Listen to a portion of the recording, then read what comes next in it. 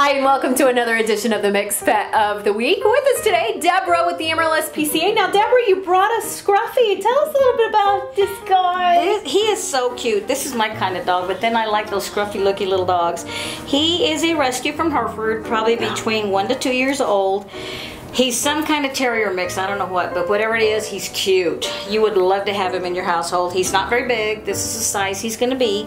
So, and he hasn't had any of his neutering and shots and microchipping done, so he would still have to wait on that, but he is adoptable. Well, good deal. And he's taking a bath right now, apparently.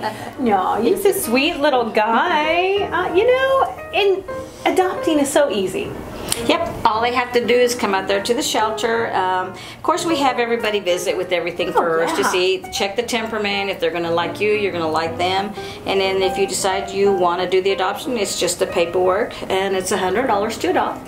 That covers everything, covers the spay, neuter, microchip, and shots. Well, good deal. And he just seems like a laid-back dude, and he'd just be a fun little addition to your home. You know you want him.